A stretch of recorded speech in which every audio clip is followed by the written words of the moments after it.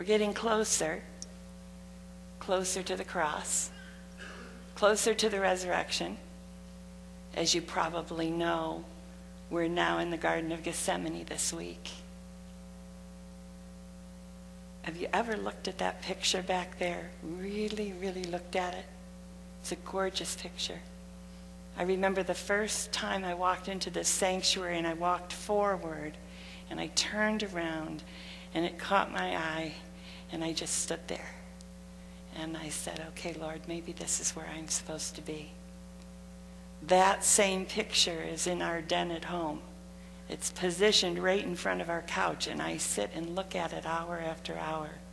Sometimes instead of watching TV, I turn and look at that picture. But this is the Sunday that we look at that and we remember. There are 3 things that I am hoping for today. 3 things in this sermon that I hope you will take away with you today. I'll be exceedingly happy if you take 1. Be really, really happy if you take 2, and I'll be overjoyed if you take all 3. There are 3 very important messages that come from this particular story, the Garden of Gethsemane, the place where Jesus goes to find the strength, the resolve, the energy to walk toward the cross. We know he knew. That's a given. We know he knew how because he had to fulfill every scripture. He had to dot every I. He had to cross every T. If he hadn't, it would not have been real. He has to do it. So he knows this is going to happen, but we are now here. Have you ever anticipated something with dread and you finally get to that moment and it's overwhelming? That's what happens in the Garden of Gethsemane. Now, the Garden of Gethsemane is like a beautiful park. It still is. It's still there. And it's surrounded so that it's not right off of a street. You have to go into it. And it's secluded. And it's used for prayer. And it's used for contemplation. But it was also used to make olive oil. In fact, they studied the olive trees of the garden itself. And they found out that the current olive trees that are in the garden are over 1,000 some years old. They do believe that there are probably some trees that may date his time in the garden. It was called Gethsemane because it was called an olive press. That's what Gethsemane means. And so they made olive oil out of the trees in that garden. This is where Jesus had been given permission many times to go and pray. He had been given permission to go into this place when he needed solitude from the crowds. And he did. He did need solitude because as he became more popular, more and more people came to hear him. Often he would go up into the mountains thinking he was finding that place that would give him peace and quiet, and turn around and the mobs would be behind him, such as the Sermon on the Mount. He didn't expect that to happen that day. He turned around and they were there, waiting to hear him. Sometimes he even had to go to certain places off of the shore, leave his disciples in the boat so that he could pray. He needed to be able to talk to God, just as we need to be able to talk to God. There is no relationship if we don't talk to God. There is none. If we cannot talk to Christ and God, we have nothing. Now, we're not talking fancy prayers here. We're not talking eloquent prayers that you so often hear. We're talking basic prayers like these. Help me, God. Dear God, I'm afraid. Dear God, walk in this room with me now. Dear God, don't leave me. Dear God, help me through this medical test. Dear God, when they put me out for surgery, be with me every minute. We're talking those kind of prayers. We're talking prayers, I love you, Lord, more than anything in the world. We're not talking eloquence here. We're talking real. And that's what he was doing with his Father in the garden. Do you think it was a beautifully eloquent prayer? It was not. We know the words. If you can remove this cup from me, remove it. Do you know what the cup meant? See, we think of it as a cup that we drink out of. That's not the case. Cup in this time period meant wrath. Take this cup of wrath away from me. What is he dying for? He's dying for us. All the wrath and all the stuff that people would ever do is in that cup. Take the cup away. I don't want it. And then, okay, not my will, but your will be done. Those are simple words that we all understand. Those are words that say it all. Not, dear Father in heaven, almighty, oh my goodness. I used to be in a group in college. I won't name the name of the group. It was one of those Christian groups on college campuses. And we would sit one night a week and have prayer time. I quit the group after about 4 weeks. I couldn't stand it because everybody had a chance to pray. And you know what they did? Everybody one up the next person. So if you were at the end of the line, your prayer had to be absolutely magnificent. Well, I was always at the end of the line in this room we sat in. And by the time it got to me, I was so afraid to pray I couldn't open my mouth. Because the ones before me had gone on and on with eloquent words. And I just sat there and thought, Lord, if I'm really going to pray, I'm going to say, hi, Lord, I'm scared. Hi, Lord, I need you. Those are the prayers that God hears. And those were the prayers that Jesus said that night in the garden. Now, there are 3 things, if we can take with us today. 3 important things. One is this. Jesus wasn't just betrayed by Judas that night. Let's be really honest. He was betrayed by everyone that night. They all left. They couldn't stay awake with him. He asked them more than once, please watch for me. Stay awake. Don't fall asleep. Could they do it? No. They had just had their Passover meal. They had had food and wine, and they couldn't keep their eyes open. And when the Romans came to arrest him, they took off. Do we know where those disciples hid? No. But we know they ran in different directions. It wasn't just Judas. It was every one of them. He was betrayed by everyone that night. And when the Romans, and there were 200 some Romans, we believe, when they came to arrest him and walk him out of the garden, he was not walked out with anyone. He was alone. But God was with him. Remember the angel who came to give him courage and strength? The angel was with him too. But the people left. He was betrayed by all his disciples, not just Judas with 30 pieces of silver. That's one thing we need to remember. He's alone. It's over. In this picture right here, they're asleep. They're in the background and they're sawing logs. They are no help to him. The other thing we need to remember is that his anguish was beyond belief. I don't know how many of you have heard of the word panic attack. It's a common word we now hear. People have panic attacks. They're common. Not everyone has them, but if you've had one, you never forget it. I had one after my father died. A few months after my father died, I had no idea what was happening to me. I was clueless. It's one of the scariest things I have ever gone through in my life. I thought I was dying. I could hear my heart in my head. I couldn't breathe.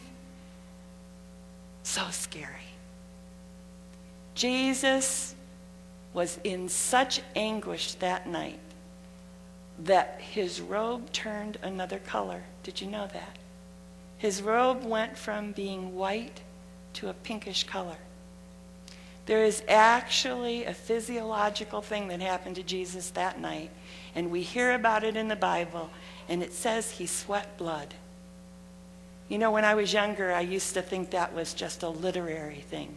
Oh, he was so scared he sweat blood. No, it's a physiological thing. When the body is so stressed and in such anguish that one can barely cope, there is at times, it's very rare for the human body to bleed out of the sweat glands. This is how frightened he was. This is the man Jesus saying, I can't do it. I can't walk to that cross. I'm not going to make it. And it's not till the angel comes to give him support that he realizes, not my will, Lord, but yours. This is anguish and grief at its highest point. Do we realize that? When we look at this picture, what do we see? This is our Lord and our Savior, frightened beyond belief. He knows what he's going to see. He knows what he's going to face in the next 24 hours, and he's not ready. And he goes to the garden to get strength from the only place he can get it. Have you ever been there yourself? You go to someone to try to get strength and it's not there. You go to a friend, you go to a relative, and you just stand there and say, this isn't good enough. I'm still shaking inside. I'm still quivering. I still feel like I'm dying, and I can't go on. And it's only Christ that can give that peace that allows you to sit down and say, okay, your will, not mine. Some of you know that feeling. Some of you know it well. Others do not. And we thank God for those who do not know it well. But that's what he was facing. There's the angel coming to give him strength. God never left Christ. He brought angel to help. So there are two things there. One is he was forsaken by everyone. And I mean everyone. The disciples took off. They hid behind trees. They ran out of the garden. They were nowhere to be seen. Jesus was in a state of stress that was beyond fathomable. Take the highest level of stress you have ever had, and that is probably not as close to what he was. He took in that cup of wrath, everything we have ever done, everything we will ever do. That cup was filled and brimming over. He took it to the cross with him. He felt the pain of every man and every woman, and only that angel gave him a bit of a reprieve for the hours ahead. Have you looked at that picture? Look at it again. They all left him. He is beyond. He's beyond anguish. He's shaking. He's bleeding. And then wouldn't you know, the final one. The final one. The disciples are upset when they see the Romans and the high authorities coming to arrest Jesus. For you see the way it worked. Judas comes out and he kisses Jesus. And there's the betrayal. Not the complete betrayal. It's going to happen in a few minutes when the disciples flee. But he kisses him. Now the high authorities and the Romans know this is him. And when they ask the question, he acknowledges that he is who he is. Do you catch that part in the scripture? They move back. The Roman authorities, the Romans move back. The people in high positions, Sadducees, Pharisees, move back out of fear. Do you remember that part? Why? Because for that moment, in that moment, they see him. They see who he is. And they now realize they're about ready to arrest the King of Kings. And they're overwhelmed. And in that moment, they see who he is because he lets them see who he is. He had the ability, we hear it in Scripture, to have moved them all back over a mountain. He had the ability to change everything at that moment. When they pulled back and were in awe and saw the King of Kings, the Lord of Lords, the Savior, he had a chance to stop it all, but he didn't. Those are the three messages from this story. It's jam-packed. And how does it have to do with us? Have we ever betrayed him? Have we ever run? When the going got tough and we didn't want somebody to know we were a Christian, did we ever back out? I know I did. When I was in high school a few times, I didn't want people to know that. That wouldn't make me cool. Oh, yeah, you guys go ahead and do your prayer thing. I'll see you later. But it can be done in much worse ways. And that night it was done in the worst of all. In his deepest time of need, they all take off. Have you ever done that? Have you ever decided you don't need him? Most of us have. Most of us have betrayed him at some time.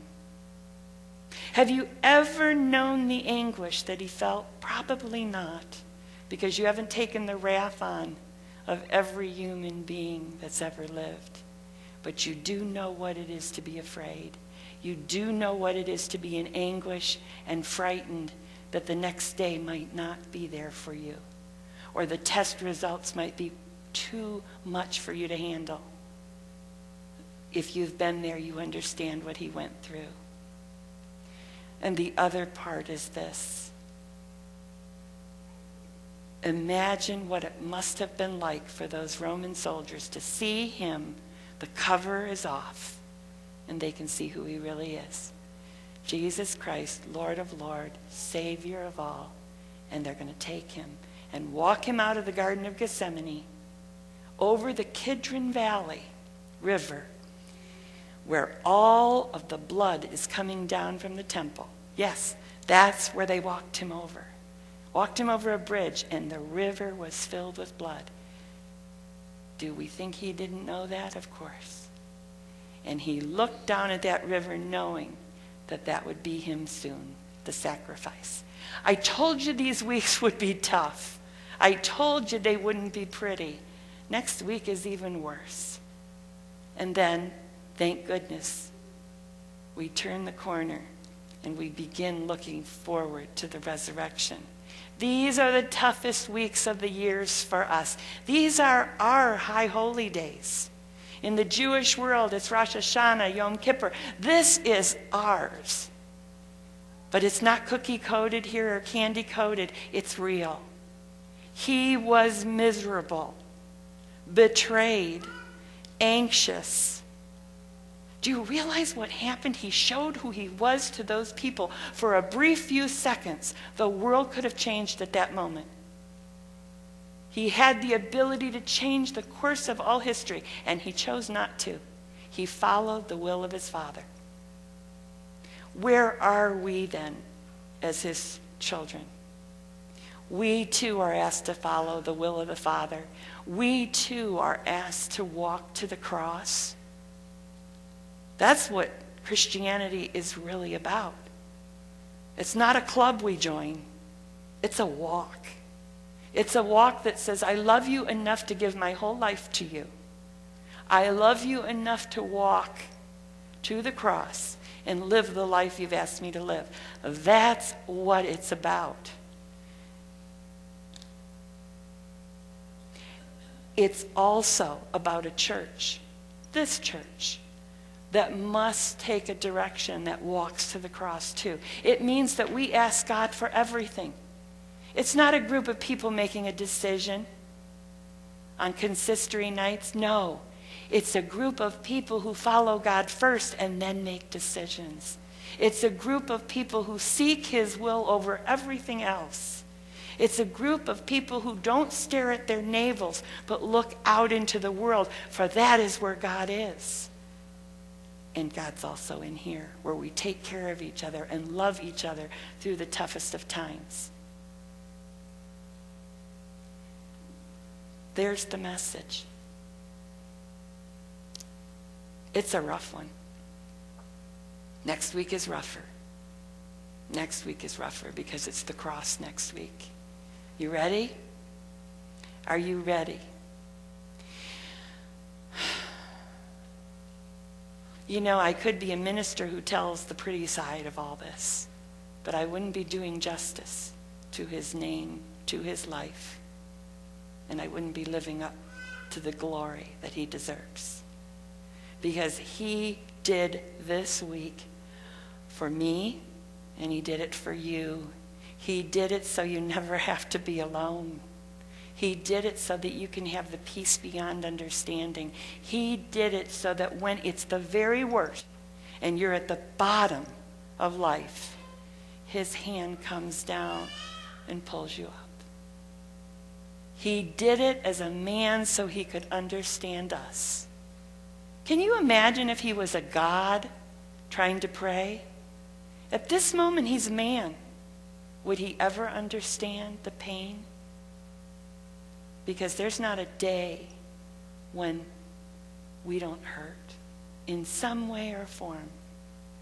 You know, I said a few weeks ago, Christians lie every day. Did you know that?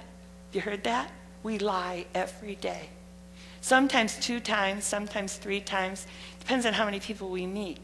When do we lie? When someone says this to us. Hi, how you doing? Fine. Hey, how you doing? Fine. Oh, good. I'm doing great. Lies. It's the truth. Because I know so many of you and what you're going through, they aren't all good days. They aren't. They're rough. You hurt. You're sick. All kinds of things happen. Life is tough. That's why he went to the cross. So that we could have a life with him, guiding us, holding us up, loving us through, and most of all, assuring us that this isn't all there is, that we have a life eternal in heaven. And when we say goodbye to someone we love, we have the promise that we're going to see them again in all glory. I end this sermon with just this little story. Walked into a room the other day. This happens a lot, but it was beautiful how it happened. And the woman is dying, and the family's around the dying woman. And I said, how's everyone doing right now? And this was the answer I got. Well, we were doing okay, but now we're doing a lot better. And I said, what happened? And they said, Daddy came to see Mom. I said, okay. I said, this is her husband? Yes. Dad came to see Mom and said he's ready to take her home when she's ready. I said to the woman who's dying, did your husband come to see you? And she said this, oh, yes, honey. He came to see me, and so did Jesus. And pretty soon, we're going on a journey. We won't be here much longer. And I said, felt pretty good? And she said, I'm going to be with my husband again, and I'm going to be with my Lord and Savior. That's it. That's the promise. You don't have to be afraid. What a gift. And he did it all for us. Let us pray. Dearest Lord, you did it for us. The least we can do is walk through these weeks with you. They're not pretty. They're not easy to hear about. But you did them so that you could give us life. Let us thank you and give you all glory. Prepare us for the next week when we truly try to walk to the cross with you. Lord, keep us from betraying you. Keep us from running from you. let us stay as close as we can to you during this very, very rough time when you came so that life could be eternal. In your name we pray. Amen.